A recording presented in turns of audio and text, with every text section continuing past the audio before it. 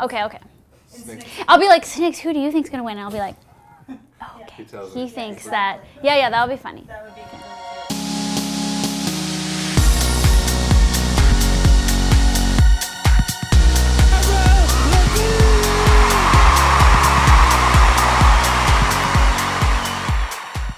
Hey, I'm Lauren Toyota and I'm a host at MTV Canada and we are hanging out in my apartment today.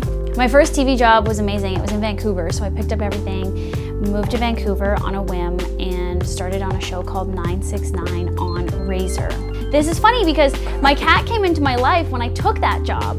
There's a thing happening in the city when you rent a place where the landlords say no pets. A lot of people say no pets.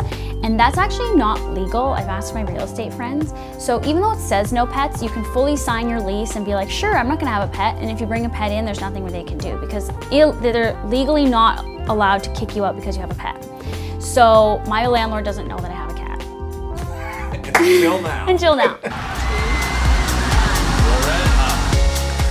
So I will be co-hosting this year's MMVAs. Very excited with Kendall and Kylie Jenner. I hope you're gearing up for the biggest party of the summer. And this year is shaping up to be one of the best yet. It's pretty important to me because it's been part of my life forever. And I dreamed of one day actually getting to stand on that stage and host it. And so now I actually am doing that, which is crazy. So it's 11:15 p.m. on Friday night.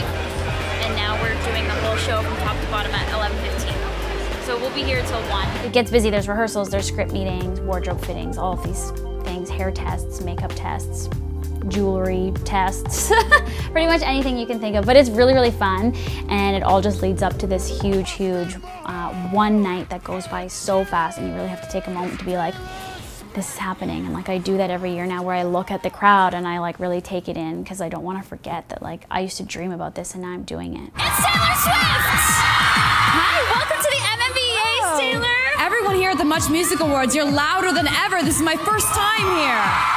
Canada loves their Taylor Swift! You never really know who's going to show up at the MMVA. So this year there's definitely surprises in store, but I really honestly have no idea, and I half expect to be told 15 minutes before showtime, like last year. I heard a rumor Drake was flying in for this. Last year, Drake did show up unexpectedly, and I had to handle it. So they were like, 15 minutes before we were live, they said, Drake's flying in, someone's getting him at the airport, he's coming in to accept his award, and he just waltzed out on stage. Oh, wow.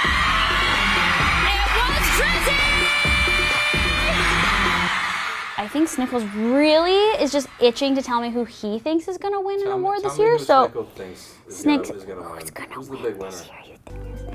Wait, I know you do. Okay, well, he really loves Katy Perry. Like, he pretty much wishes Katy Perry was his owner instead of me. So Katy Perry has been to the MMVAs in the past and did a mind-blowing performance. This year, she's nominated in the International Artist category. So he would like Katy Perry to win, as per usual. Hey, could you go back there? In the air.